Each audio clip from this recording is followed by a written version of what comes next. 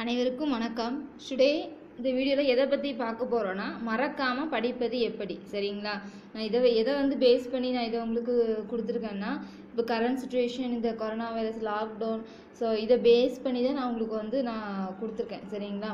So first நீங்கள் வந்து ஏன் மறக்குதுன்னு பார்த்துடலாம், சரிங்களா? ஸோ இன்ட்ரெஸ்ட் இல்லாமல் படிப்போம், சரிங்களா? எதையுமே நம்ம படிக்கணும்னா ஒரு இன்ட்ரெஸ்டே இல்லாமல் படிக்கணும். எக்ஸாம் வரப்போகுது, எப்போ வைப்பாங்களோ தெரியல, அப்படி ஒரு இன்ட்ரெஸ்டே இல்லாமல் படிப்போம், சரிங்களா?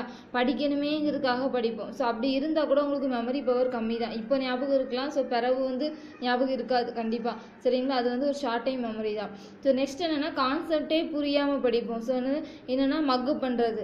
ஒரு 4 பேஜ் 10 பேஜ் படித்தா கூட நம்ம படிச்சுருந்துருப்போம், பட் திரும்பி கேட்டால் நமக்கு அதுலேருந்து தெரியாது, என்ன படிச்சிருப்போன்னே தெரியாது.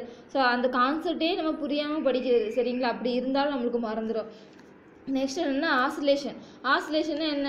எக்ஸாம் வருமா வராதா? நிறைய வியூவர்ஸ்கிட்ட இந்த டவுட்டு தான் இருக்குது, சரிங்களா? நிறைய வியூவர்ஸ் இதுதான் வந்து கேட்குறாங்க. வரலன்னா என்ன பண்ணுறது, எப்போ இதை கண்டக்ட் பண்ணுவாங்க, வைப்பாங்களா வைக்க மாட்டாங்களா? ஸோ இப்போ எல்லாருடைய மைண்ட் செட்டும் அப்படி தான் இருக்குது, சரிங்களா? ஃபியூ மெம்பர்ஸ் வந்து இருக்கிறாங்க, படிக்கிறாங்க, இந்த சுச்சுவேஷனை வந்து பாசிட்டிவாக திங்க் பண்ணி நிறைய டைம் கிடச்சிருக்கு சொல்லிட்டு ஃபியூ மெம்பர்ஸ் வந்து படிக்கிறாங்க.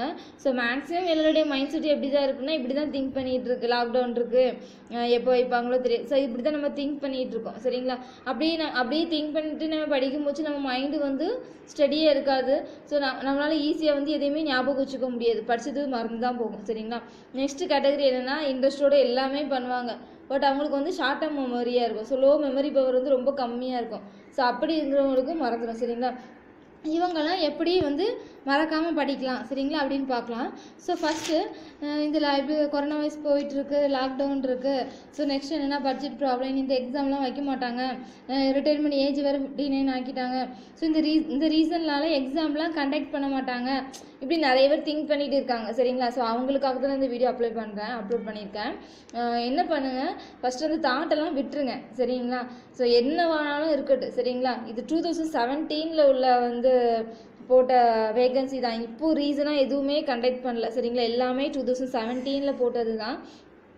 அதனால் இந்த இதுக்கும் அந்த ரிட்டைர்மெண்ட் ஏஜுக்கும் இதுக்கு எந்த சம்மந்தமுமே இல்லைங்க. கண்டக்ட் பண்ணலாம், எப்போ லேட் ஆகலாம், சரிங்களா? கண்டிப்பாக கண்டக்ட் பண்ணுவாங்க, டிலே ஆகும். So 3 months 4 months normal life நம்ம என்னைக்கு லீட் பண்ணுறோமோ ஸோ அன்றைக்கி தான் அந்த எக்ஸாம்லாம் வந்து கண்டக்ட் பண்ணுவோம். ஏன்னா மாஸ் கேதரிங் இருக்கும், அந்த எக்ஸாம்லாம் வச்சாங்கன்னா.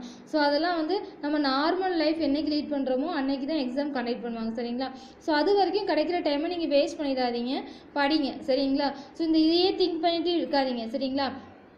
எப்படி திங்க் பண்ணணும்னு பாருங்கள். எக்ஸாம் இருக்கோ இல்லையோ, டுடே இந்த பார்க்குறோம், சரிங்களா? எக்ஸாம் வந்து இருக்குது, அதனால் படிக்கிறேன், அந்த மைண்ட் செட்டில் நீங்கள் படிக்காதீங்க. ஸோ அப்படி படிச்சிங்கன்னா அந்த லாக்டவுனால் வைப்பாங்களா வைக்க மாட்டாங்களா, ஸோ அப்படியே மைண்டு போயிடும், டிப்ரெஸ் ஆயிரும், சரிங்களா? நீங்கள் எக்ஸாம் பாயிண்ட் ஆஃப் வியூலே படிக்காதீங்க, சரிங்களா? இப்போ படிச்சிங்கன்னா உங்களுக்கு அது பிறகு யூஸ்ஃபுல்லாக இருக்கும், சரிங்களா? அதனால் எக்ஸாம் பாயிண்ட் ஆஃப் வியூ நீங்கள் படிக்காதீங்க.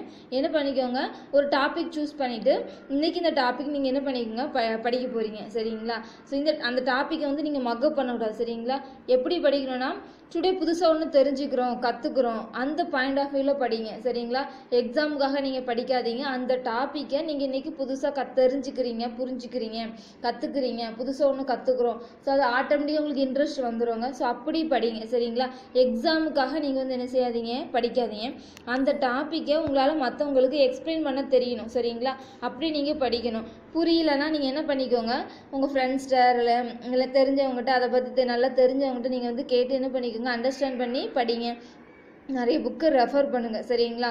ஸோ அந்த டாப்பிக்கை பற்றி உங்களுக்கு எப்போ கேட்டாலும் நீங்கள் அதை பற்றி எக்ஸ்பிளைன் பண்ண தெரியணும். ஸோ அந்த அளவுக்கு நீங்கள் அந்த டாப்பிக்கை நீங்கள் செஞ்சுக்கோங்க, படிச்சுக்கோங்க. இது உங்களுக்கு மறக்கவே மறக்காதுங்க.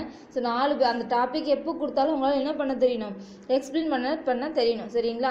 டுடே ஒன்று புதுசாக கற்றுக்கிட்டோம், ஸோ அதை மைண்டில் வச்சு நீங்கள் என்ன செய்யுங்க, படிங்க. ஸோ எக்ஸாம்ங்கிற அந்த இதே விட்டுருங்க, சரிங்களா? ஸோ நெக்ஸ்ட் என்னென்னா, எப்படி படிக்கணும்னு பாருங்கள். ஒரு தியரமோ ஒரு டெஃபினிஷனோ, ஃபார் எக்ஸாம்பிள் தியரம் டெஃபினிஷன் இருக்குன்னு வச்சுக்கோங்களேன். ஷார்ட் நோட் எடுத்து படிங்க. எப்போ படிக்கிறதா இருந்தாலும் ஒரு ஷார்ட் நோட், அந்த தியரமா அது என்ன தேவை, எது இம்பார்ட்டன்ட், டெஃபினிஷனா அதில் என்ன எது இருக்குது, என்ன வந்தால் இது, அந்த ஷார்ட் நோட்டை கரெக்டாக எடுத்து நீங்கள் படிங்க. ஸோ பின்னாடி ரிவைஸ் பண்ணதுக்கு நீங்கள் இது இருந்தால் இது, ஸோ இது இருந்தால் இது ரிவைஸ் பண்ணதுக்கு உங்களுக்கு வந்து ரொம்ப யூஸ்ஃபுல்லாக இருக்கும், சரிங்களா? நீங்கள் இதை திரும்ப நீங்கள் என்ன செய்யணும், படிக்கணும். நீங்கள் எழுதி படிக்கிறதுனால உங்களுக்கு வந்து தூக்கம் வராது. நெக்ஸ்ட் என்னென்னா இன்ட்ரெஸ்ட்டாக இருக்கும். சரிங்களா? லேசினஸ்னால எழுதி படிக்கிறத விட்டுறாதீங்க. இந்த ஷார்ட் டேர்ம் மெமரி உள்ளவங்களுக்கு வந்து எழுதி படிக்கிறதா ரொம்ப பெஸ்ட்டு வே. சரிங்களா? நீங்கள் திரும்ப என்ன செய்யணும், எழுதி படிங்க. திரும்ப அதை மெமரைஸ் பண்ணி பாருங்கள். உங்களுக்குள்ளே கொஸ்டின் எழுப்பி பாருங்கள். இதெல்லாம் நமக்கு ஞாபகம் இருக்கா, அது என்ன இது என்னன்னு திரும்ப அதோடைய கான்செப்டை நீங்கள் சொல்லி பாருங்கள். அது உங்களுக்கு மறக்கவே மறக்காதுங்க. இது நான் என்னுடைய இதில் நான் ஃபீல் பண்ணதை நான் உங்களுக்கு கொடுக்குறேன். நான் இதை தான் ஃபாலோ பண்ணுறேன். சரிங்களா? திரும்ப மெமரைஸ் பண்ணோம். உங்களுக்கு வந்து ஒரு டாபிக் வந்து மற்றவங்களுக்கு எக்ஸ்பிளைன் பண்ண தெரியணும். ஸோ அப்படி படிங்க, எழுதி படிங்க. ஸோ நான் நோட் எடுத்து வச்சு படிங்க. ஸோ இது எக்ஸாம் டைமில் உங்களுக்கு ரொம்ப யூஸ்ஃபுல்லாக இருக்கும். சரிங்களா? இம்பார்ட்டன்ட்லாம் வந்து மார்க்கரில் எல்லாம் வந்து ஐடென்டிஃபைல எல்லாம் வந்து நோட் பண்ணி வச்சு அப்படி படிங்க. சரிங்களா? நெக்ஸ்ட் வந்து லாஸ்ட்டு நான் உங்களுக்கு வந்து சொல்லிக்கிறேன். கடைசியாக திரும்பவும் வந்து சொல்கிறேன், படிக்கிறதுக்காக நீங்கள் வந்து படிக்காதீங்க. சரிங்களா? எக்ஸாம் வருமா வராதுக்காகவும் நீங்கள் படிக்காதீங்க. ஸோ அப்படி படித்தா கண்டிப்பாக உங்களுக்கு மறந்து தான் போகும்.